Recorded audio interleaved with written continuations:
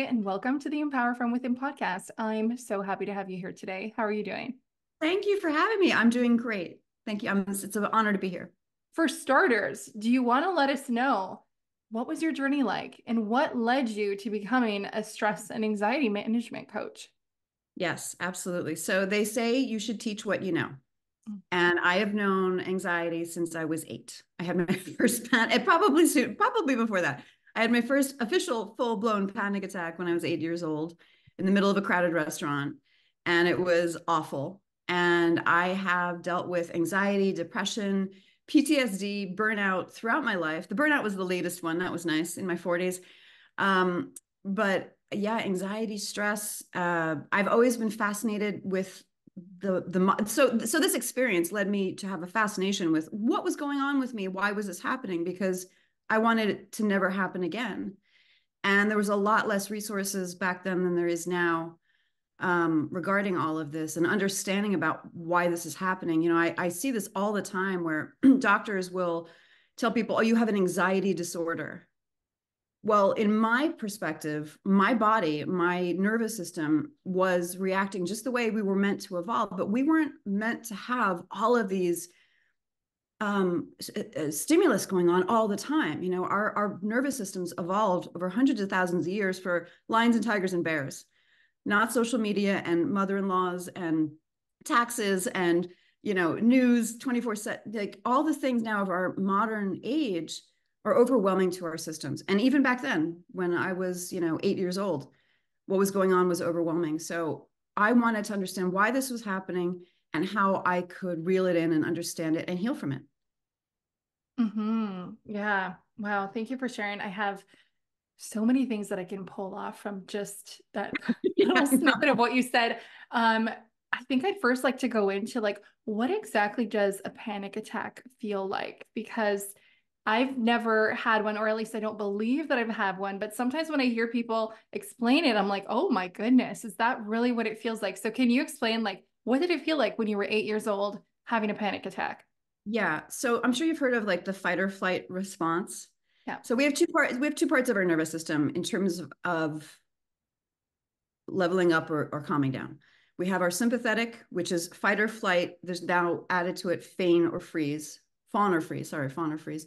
And then we have our parasympathetic, which chills us out and brings us back to normal. So within the fight or flight, fawn or freeze response, panic attacks are typically feeling like you're going to die, like something is really, really wrong, and you want to run away or hide. And for me, I was a runner. I was in this crowded restaurant. All of a sudden, I felt like I was going to throw up, because my nervous system was overwhelmed. I was then thinking, I'm going to be embarrassed if I do this in the middle of a restaurant. I got to get out of here immediately. And so I wanted to run away. And the typical panic response is like overwhelming fear. Fear is so overwhelming that you feel like something like is going to happen that's horrible. However, your conscious mind is going, I'm sitting in a Starbucks or I'm in my living room. Why is it? Or in my office. Why is this happening? And it's debilitating. It's really, really horrible. You would know if you had one. I'm sure all the audience members that are listening that have go, yeah, yeah, yeah, that's pretty similar. I mean, within different people, it could manifest slightly in different ways, but that's generally overwhelming fear of a perceived threat, whether real or imagined. Typically, in this day and age, they're imagined, and your brain doesn't know the Mhm. difference.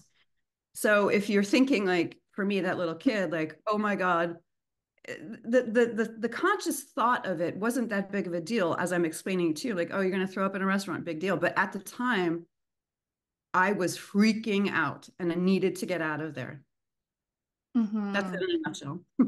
Yeah, well, I think too, like the subconscious mind, it doesn't really know the difference, right? There's no reasoning with the subconscious mind. So if it feels in danger, like it's in danger. It doesn't really matter what it is on the external world. And I think that's why we can get so caught up in stress in today's world, because like we see a movie and we're like, oh my God, and then we feel it within ourselves. And it just, we're creating the stress for ourselves.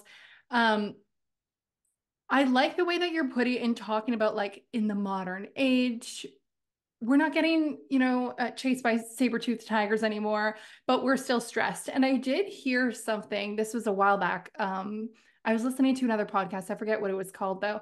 But it was saying how like our bodies, we would have probably adapted to being stressed because like, it's almost like a natural response. Like when we had those saber-toothed tigers, like we would feel stressed so that we can run and get out of there, right? But then we would have that pause to be able to like calm back down. And if we were like given like little drips of stress for over the next, hundred thousands of years, we would have properly been able to adapt with that kind of stress. But we've kind of like just overloaded our system with like all kind of stress now. And now we're having like a real hard time managing it all. Like, what is your take on that? What do you think? And what is like causing us to be in like such stress nowadays? Well, you kind of hit the nail on the head. If you have a refractory period, so let's take an animal, for example, because stress in and of itself is not bad. It's just life. If you look at my dogs love to chase squirrels. You look at little squirrels, as soon as they think there's a threat, they're going to run up the tree. They're bought. So when you go into that fight or flight, your energy goes to your limbs. It goes away from your internal organs so that you can run away, so that you can fight, so you can defend yourself. It's your body. Your body wants to protect itself at all costs and wants to keep you alive. So we evolved for those kinds of threats. It's happened so rapidly to have all of these technological and sociological changes in the past, even 500 years, where our bodies have not caught up. So they're still reacting as if we're on the plateau, the plains getting chased by some kind of animal when we're not. And if there is a refractory period, so say you picture an animal, picture a gazelle being chased by a lion, nearly dies, runs away, and body saves itself. The fight or flight response, the sympathetic response kicks in, saves it. It gets to a safe spot in the forest. Animals will actually shake. They will shake it, literally shake it off. And that is the body's way of resetting the cortisol, the adrenaline, all of those hormones that changed in order to make it either super fast or super strong or very aware. And it's the refractory period where that little animal's body is going back to homeostasis. So we're going from stress, we're going back to normal, everything's okay, we're safe. Well, in this day and age, you can imagine all the little things we respond to: traffic, bills, taxes, fight with my spouse, social media, I've gained weight, I'm getting older, picture all the little things, and even some bigger things where we never get to come back down again to be at that homeostatic level. And so my work focuses on helping people learn different natural techniques to bring their body back to that. I write about and talk about, I love Xanax. It's very effective. It's also only meant to be on it. You're only meant to be on it like a couple weeks. It's not a permanent solution. Any kind of anti-anxiety medication that doctors will prescribe weren't the solution for me. And you're not meant to be on them for a long time. So I became really passionate about this when I was like, I got to take the bull by the horns. I got to figure this out for myself because no one's coming to save me. Mm-hmm. Yeah, for sure. Do you want to share like what's a practice that like maybe your go-to practice to help relieve that stress? I mean, obviously we're not animals, so we're not just gonna like shake. So how can we really relieve that? Actually, it's interesting that you say that because I used to be a professional actor. And when I was training in New York for theater, I took a class on voice, which is not singing, but is more using the breath to speak on stage. And one of the techniques that I learned from a professor from Harvard was literally to shake, was Okay. to do certain static yoga poses where you get to the point. Have you ever like worked out so hard that your muscles are shaking? Right. Yes. You're pushing them past their strength point. And that was this Mm. technique. So it was literally, and afterwards you felt really relaxed because you shook off the energy from your limbs. My favorite technique, which your listeners can get a free video tutorial of on my website, I'm not going to mention here, but I have many others. That's not the only one, but they can sign up for my newsletter and get an instant download of that tool. Okay. What's another one I can mention? There's a lot of different somatic exercises that pause the brain, pause that sympathetic nervous system response.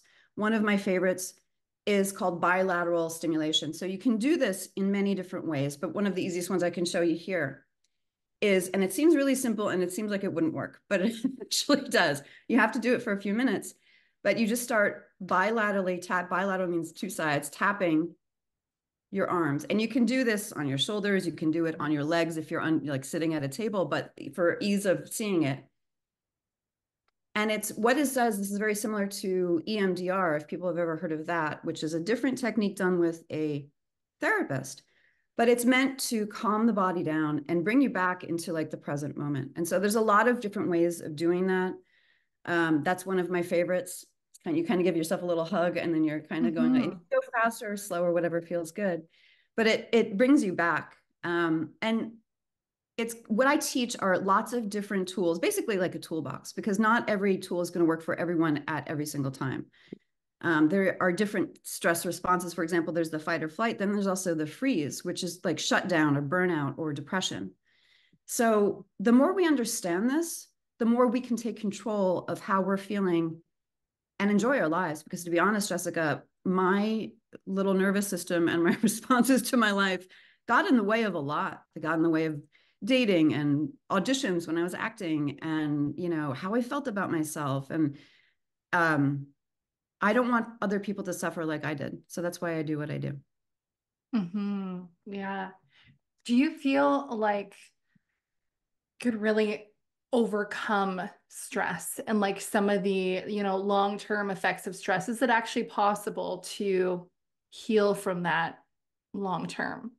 Oh, 1000%. Absolutely. You just have to be able to take yourself out of the immediate response, right? So like the thing that is not well is the thing that's in control, right? Your brain is in control, and your brain is hijacking your body, or your body's hijacking your brain, the reverse. And that's like, you have to stop and go, okay. And that takes practice, but you can absolutely heal from the effects of it. And you're never going to stop. Let's face it. You're never going to stop your stress. That's life.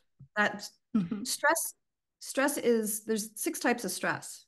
I always have to write them down because I forget them. There's 6 zones of stress that I teach, actually. Okay. There's physical, which is like even lifting weights is a physical stress, or like getting sick, like a virus or bacteria. There's social, which is like our relationships. Environmental, which is like where we live, our town, our home, our city. Existential, which is like fear of death, or if you're dealing with, dying. Emotional, which is what we typically think of as stress, and mental as well. So there's different ones, and in and of itself, they're not bad. It's when they stack upon each other and we don't have that ability to come back down, where it gets overwhelming and can lead to disease. I firmly believe, there is no disconnect between the body and the mind. Every degenerative disease, doctors will tell you, start with stress. And I delve into that. I teach my students like why that is. Basically, when we have that response, that stress response of fight or flight, things happen in our bodies. Certain stress hormones are released. Our inflammation goes up. This was really interesting when I learned this. Like, picture someone running through the woods away from a predator. Our inflammation goes up. Say you get cut. Well, inflammation in the short term will heal that really quickly and stop the bleeding. Inflammation long-term chronically is not good. So it's really important to understand like why this is happening, and then thereafter, how you can utilize that information to feel better. I really think I gave you appreciate a you really long saying that. response to one question. No, it was perfect because, I feel like inflammation has really become like a negative word right now. You see inflammation, you're like, oh my God.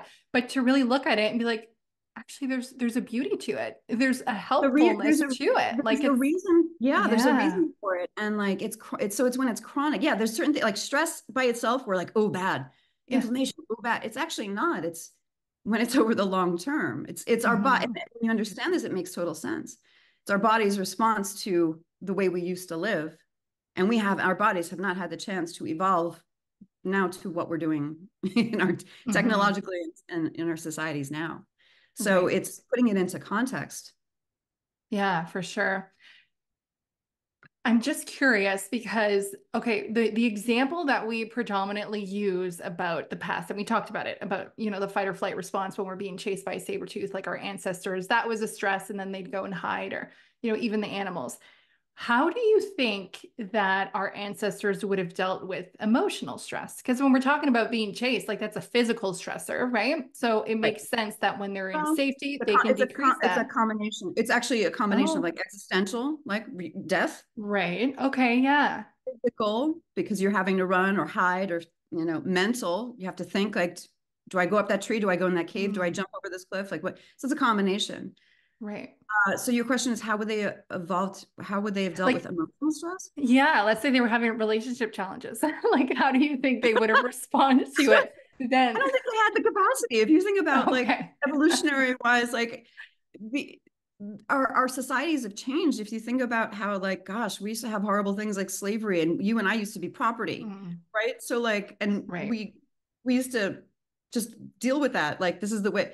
So I don't think they had the capacity, and I think that's one of the things that makes our lives so complex, because now we do have endless choices. At least let's speak as women, like we can work, we can have families or not, we can choose, at least in the Western world, we can choose where we want to live, how we want to live. There's a freedom to that. And there's also like an overwhelming choices. So I think, to be honest, I think we're all doing the best that we can, given what we know. Hmm. And it's going to continue to evolve. Um, yeah, I don't think they would have been able to. I think they did the best they Yeah, could, no, right? that makes sense. Yeah, for sure. No, I appreciate that. And that's something that I say on the podcast pretty often too, that, each of us really is doing the best that we can with the knowledge that we have. And, as human beings, I think we're wired to do the right thing and what we think is the right thing for us at the time. I want to get into the nutrition side a little bit because, like you said, you used to be the co-host of the podcast, Food Heals podcast. Mhm. And you also have a CBD company. And Mhm. so, talk about nutrition and like how does nutrition help us relieve stress and anxiety? Yeah. So our nervous system needs certain nutrients to be optimal. Um, and if you are constantly dealing with stress and not getting those nutrients, you're going to feel worse. So one of the ways, I teach a body, mind, spirit approach. When I was let down by Western medicine and like, here, just take this pill. Oh, we're going to take this away because it's really addictive. And you can't be on it forever anyway. It's like, okay, well, what else does my body need? I was raised with a mother who valued nutrition and supplements and gave me green juice when I was, 2. This was over 40 years ago. Um, and then being the host of the Food Heals podcast, like I just always knew that that was really important for the body. That podcast was specifically about how people heal themselves when they were told there's you're good luck. There's nothing we can do for you. And Oh. there's many things you can do to heal yourself, regardless of what you're dealing with. I know that. So to supplement for high stress, the first thing I always tell people is, are you getting enough magnesium? Magnesium is a water soluble mineral. You need it. If your body doesn't get enough of it, or you get too much, it'll flush it out. Like, you can't overdose on it, but you need it. Our people always say, oh, you can get it from your food. Not really. I think that the way that our fruits and vegetables are farmed, they're picked early. The soil is not the crops are not rotated. They're demineralized. So you need to supplement with minerals. I love taking this one supplement called Calm. It's a powder. It's delicious. It's raspberry lemon flavored. You mix it in water. It's instant, magnesium, and it relaxes you. I take it before bed. If you've never tried that, I'm telling your listeners, go and try some magnesium and see how you feel. You're going to be like, whoa, I did not know how effective this is. It's a really, Hmm. really good supplement to take. Yeah, Another one, I could attest for that because I take that as well. you take this. Me and my mom both do actually. And like we can't take it. We have to take it close to bedtime because like we're gonna pass out. Like it Yeah, really yeah. puts us to sleep. It's so good.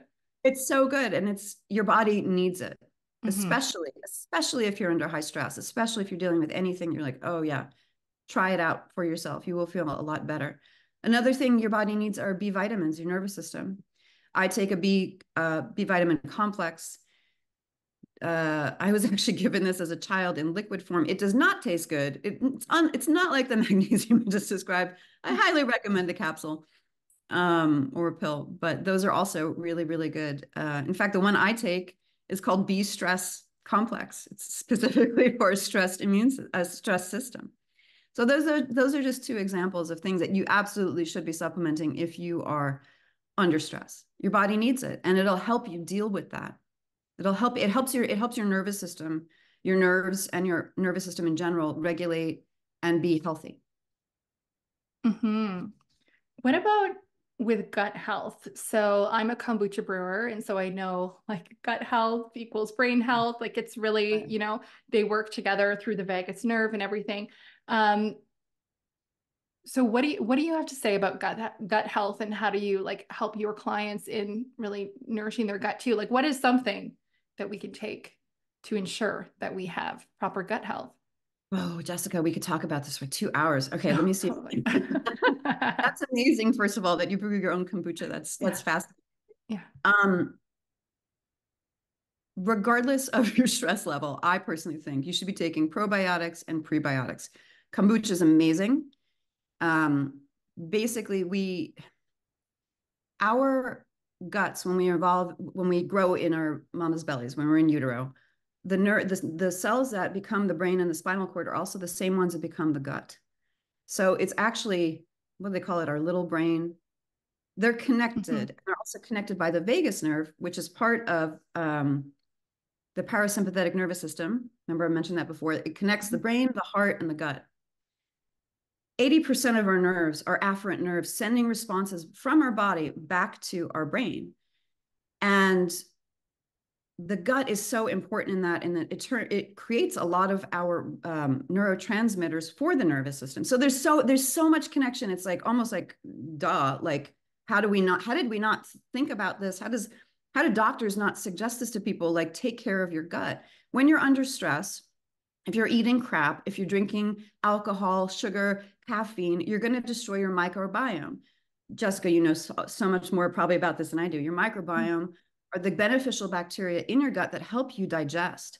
So it's not just us. We have these little pets, these little buddies in our Hmm. guts that help us break down food so that we can have the energy so that we can live. And if you're under stress, if you're eating all of that stuff I just mentioned, that destroys the good bacteria and bad bacteria can take over. You can get sick. So you want to support the good bacteria. And you do that by probiotics, by adding more bacteria, prebiotics, which is the food they like. I believe it's usually inulin, which is a fiber, but there's other things that they really like to keep them happy. If you keep them happy, you're going to stay healthier. They're like one of your defenses against bad bacteria and viruses. So there's so many connections to the gut, and I feel like they're still discovering it. Hmm. Um, Also, like what happens when you get, at least for me, when you get stressed, the first thing that you feel it in is usually your belly. Hmm. Upset tummy, indigestion, gas, bloating, loss of appetite. Like that's the first place that you feel it. There's a reason for that, especially with kids. If your Hmm. kid is experiencing tummy upset, something's bugging them. So the body's Right. always speaking to us. There is no, when I was going through college and they were still like, oh, they would still talk about a disconnect between the mind and the body. There is no disconnect. The mind is the body, the body is the Hmm. mind. And so like when it's unwell, your body is talking to you and it's up to your brain to go, okay, how can I support myself here? I love that. There is no disconnect. So it's really just the way that we're thinking about it. Like we're thinking there's a disconnect, but that's it. Like there really is no disconnect with our body. Yeah, I I really see love that that. with like emotional stuff. Like I was always a Hmm. highly sensitive kid. I would feel emotions deeply and I always felt shame around it, like, Hmm. but that is that is who you are. Like your emotions are important. They're not the only thing. Like sometimes we can get too caught up in like I am my emotions, especially if like you're depressed, but they're important. And I think it's really, really important to listen to all of what's going on in your body. Hmm. Yeah, for sure. I find it so interesting because when I started learning about like the gut, the brain connection, I started to notice just how evident that connection is throughout our life. So I do some speaking, and if anybody can remember in school, like doing a speaking event, going up and doing a presentation or something, most often you have to go to the washroom before you do that. Like you could feel it, right? And that's kind of like because you're stressing in your head and your brain signaling like, okay, you need to relieve yourself because we might have to run and we might gotta run, like we might have to run for a while. So Yeah. let's make sure that we're empty so we can keep going. And so I don't know. I feel like when you know this and when you understand it and when you can kind of see like your body speaking to itself and like how it's functioning, it just kind of brings like this sense of awe. Like it's really fascinating. Yeah. Yeah. And I feel like we're still discovering stuff, Yeah. it's, yeah, truly. Yeah, absolutely. So, do you think that there's a difference between, let's say, eating probiotic foods, consuming probiotics food, yogurt, kombucha, kimchi, or a supplement probiotic? Yeah, I do. But I still stand firm and you should supplement regardless. Obviously getting it from fermented foods, all the things you mentioned, pickles, yogurt, kombucha, anything fermented is going to have nice probiotics. But, unless you're eating them all the time, drinking them all the time, I still would, it's just easier to sometimes just also take a really good supplement. And the difference between the supplement is they always talk about how your stomach acid can destroy a lot of them, and some of them have certain coatings and things like that. But I would definitely say load up on both. It's not going to harm you. It's only going to help you. Right. But yes, I do believe, I think kombucha is probably or kefir, like drinking it, it's probably one of the Hmm. best ways to get it. Probably one of the most delicious ways, if I could just say it out there. It's really good. Yeah, Yeah. I have some questions from the listeners today that I want to ask you about stress, if that's okay. Uh, absolutely. let's start off with how does stress play a part in weight gain? Oh, good one. Yeah. Okay. Mhm. So, in a nutshell, it messes up our hormonal balance. Um, and if you're not dealing with it, it can make you crave things that are emotionally comforting, fatty, sugary, salty foods. So, stress eating, it's even a term, Yeah. or drinking. So, and that can put on weight. So, in a nutshell, if you're not addressing it, if you're kind of shoving it to the back, which is what I did for many, many years, starting in childhood, I didn't know what was going on with me.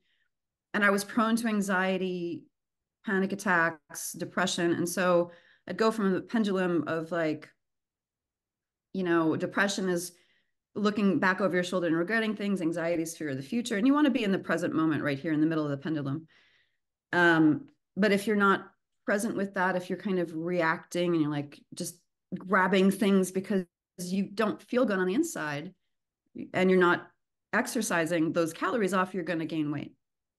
That's my short answer. Again, Hmm. we could go on about it, but Right. Oh yeah, this topic, I feel like it's almost like a never-ending thing. We could be talking for for so long to really get into like the nitty-gritty of all of it. Let's see. Next question, because you mentioned kids before a while back.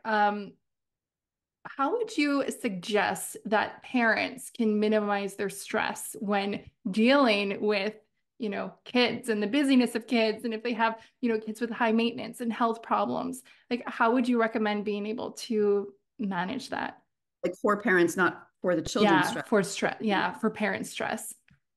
I'm not a parent. I'm a dog parent, but I do have nieces, and I would say that self care is really important. That I babysat my niece the other night. She's 6. I love her to death, and I noticed how much I'm not around her that much. I'm like, oh, are her needs being met? Is she okay? What does she need? And I was like, she's fine. Mhm. She's fine. Chill. um, you have to have self-care. You have to be able to take care of yourself first. I saw this with my mom too. She was a stay-at-home mom and she was a wonderful mom, but we were her life. And you need to have, care for yourself, moments for yourself, whatever that means. Exercise, meditation, getting your nails done, going for walks, time away from the kids. I know that can be hard because children are a 24/7 job and you cannot put them away. I can even walk away from my dogs for a little bit, and little kids, you can't do that. But I would say the very first thing is, and I know that's easier said than done, but make room for yourself in your life, so that you can manage your own stress. Hmm. Yeah. Yeah, that's so true. That self-care. It's actually making me think because you mentioned, so you do a lot of breath work. Like, do you have a breath work technique, like real quick, I don't know, that you're willing to share that maybe, the busy parent who can't because they got kids appointments and I don't sports and all of that. Like, is there like something real quick that they can do within like 2 minutes just to kind of reset that nervous system? Totally. The most, I'm going to say this because any of these little somatic tools, when I first read them, I was like, really, what is that going to do? But when you actually do them consistently, when you build up a practice, whether that be a meditation or breath work practice, excuse me, it's doing it over time so that you have that tool and you're bringing your body back down from that into that refractory phase. So like one of the easiest ways, take one hand or two hands, put it on top of your heart, close your eyes and breathe into your hands. And there's so many different breath techniques, but for this purpose, we're gonna breathe in for 4. We're gonna hold it for 4. We're gonna breathe out for 4, and we're gonna hold it for 4. And that's called box breathing. I don't exactly know why. Putting your hand over your heart is always like a really good connection to yourself. Mhm. Um, it actually works if you consistently do it. The first few times you do it, you may be like, oh, this is not helping. Over time, it actually really does. And then I do teach deeper breath work, um, because, like I said, those little Xanax pills, those were perfect, and you can't be on those forever. So you have to have those other tools. Box Hmm. breathing is one of them. Yeah. Yeah. No, I appreciate that. It's kind of like, it's like building the habit of doing that. And I wonder, can you like, is it almost like training your brain to like decompress, get back into the parasympathetic? Yeah, that's exactly what it is. It's a practice, just like yoga, just like weight training, just like, Hmm. learning another language. It's over and over and over again where you're in control and you're bringing your body back down. You're bringing yourself into safety. You're reminding Hmm. yourself that you're safe, which for most people, we want to run away from our stress. We want to shove it aside. We want to pretend it's not there. We want to eat the chips. We want to, you know, just Binge be watch busy, TV. social media, Yeah. whatever. And Yeah. it's like a lot of that stuff is taking our attention away from being calm. So Hmm. there's all when you stack all these little things in your favor to be calm, you're going to see a difference in how you feel and how you're living your life and your happiness quotient. Yeah. Yeah. I mean, like all of the things that we reach for, it's distracting us from actually getting to the root cause, but it's also adding more negative effects, like all of the junk food. And then I'm thinking all of the, like the screen time, like all of those, what is it, the negative or the positive ions that we're getting, like that's just causing us more stress. And so, like, we're Yeah, reaching for activities to help soothe our stress, but it's actually just making it worse. making it worse. Yeah, exactly. Yeah, interesting. Okay, next question. Do you believe that our belief systems have a role in the stress that we like bring into our lives? Yes.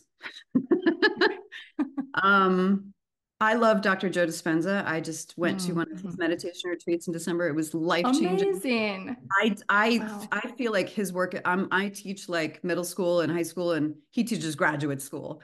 Yeah. And so his stuff is amazing, and he always Yeah. says how you think and how you feel create your personal reality.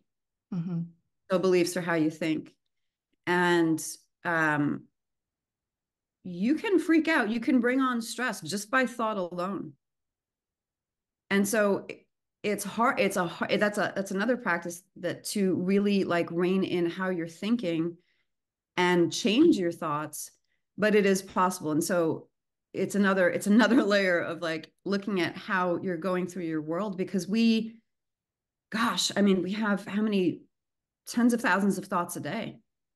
Hmm. And Dr. Dispenza says by the time you're 35, like 90% of them are the same ones that you had yesterday. So it's really important to look at what you're believing, what you're thinking about yourself, about the world. The world is scary right now. Let's be honest. There's a lot of stuff going on. Mm-hmm. Um, and just you got to take care of your side of the street first. So what you're believing about yourself, about your spouse, about your life has a huge impact on not only how you feel, but also what you manifest and bring towards you.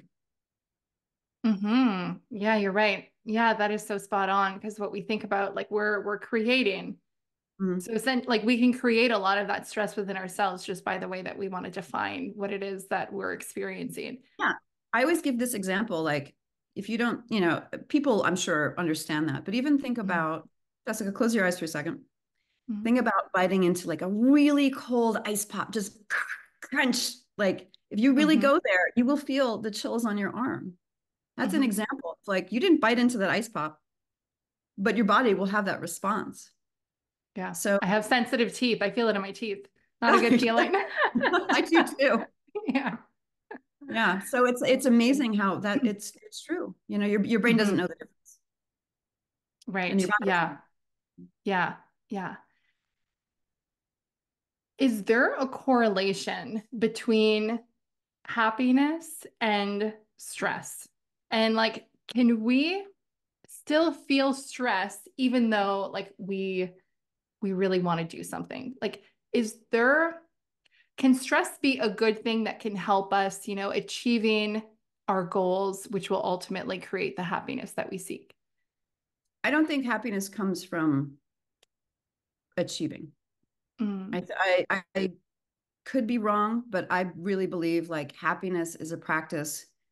I've been to places in the world, Thailand, for example.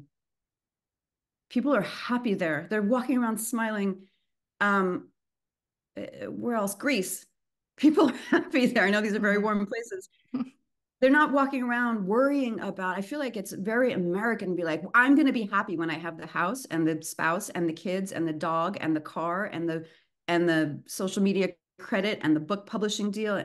No, that's why a lot of people get to those points and they're still miserable because it's not about that. I remember hearing, I don't want to mess this up. It's not about the journey or the destination. It's about the company you keep. And I love Mm, that mhm, because if you're not comfortable in yourself and happy with who you are and proud of who you are and supportive and loving of who you are, it doesn't matter how many accolades you get from the outside world, you're still going to feel vacuous inside. So, to go back to your question, is there a correlation between stress and happiness?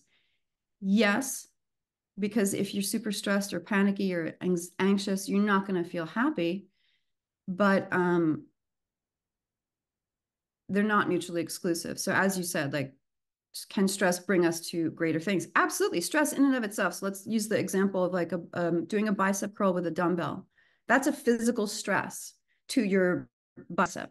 However, that weight is actually make it grow stronger. So you need that physical stress. Remember, we talked about the 6 zones of stress. You need that physical stress to make that muscle grow. And you can apply that example to a lot of things. You maybe in your work you need the challenge to rise to an opportunity to do a big presentation or a speaking event. You have to overcome that, and you will feel more accomplished after that. You will grow as a person. So yes, stress in and of itself actually leads us to grow, but it's our how we manage that as we're growing, and also get rid of the stuff that like social media stress, like comparing ourselves to other people on there. mhm. That's not helping you grow. Sorry, it's not. It's just making you feel badly about yourself. I Yeah. experience it all the Yeah. time. I'm not personally. I don't like social media. I look at people and I'm like, they say they're living amazing lives. I know the truth, they're not. Right. But and I find it interesting that like Facebook and social media was started by people that, like, Facebook as an example, he had problems making friends, yet he has developed something that has changed how we relate to each other. I find that really interesting. So I'm going off on a tangent. Yeah. Yes, I hope I answered your question. No, you did actually. And I love the way that you put it because I hadn't looked at it that way. But you're right. Like it's a stressor to get out of our comfort zone. Like that feeling that, like that, that uncomfortable feeling that we feel is a form of stress. And we Yeah. always say, you're not going to grow unless you get over the comfort zone or, oh, whatever, move past it. And so it makes total sense that yes, stress could actually help you grow and help you reach new heights. Because if you didn't feel that stress, like stress kind of moves you to change, right? Or moves you to take action, doesn't it? Like if you didn't have that, then would you even feel a reason to move? Like when now I'm thinking like fight or flight and all of that, but like, anyways, interesting. Uh, no, I don't know.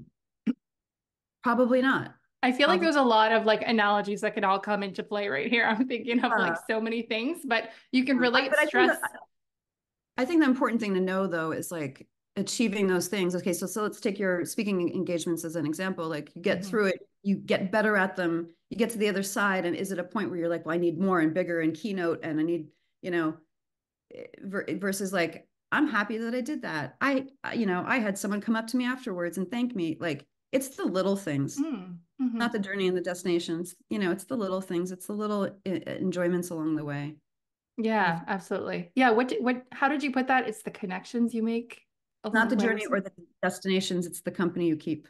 the company you keep. I Yeah. remember, I I don't love remember that. where I heard that. I was like, I love that. Yeah, Because it's beautiful. as Americans and Westerners are always like, go, go, go. It's like, Mhm. and I feel like the Europeans know this a lot better than we do. They're like, no, let's enjoy. Let's slow down. Let's Right. take Yeah. a vacation. Yeah.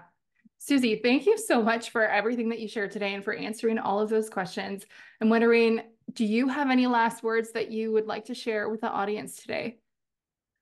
Just thank you so much for having me. And if they're interested in learning more about what I teach, they can go to suzyhardy.com and they can get that free video tutorial of my number one tool Okay. it's very quick and it eliminates stress and anxiety like that. It's very easy to teach and learn. You can teach it to your children. It's wonderful.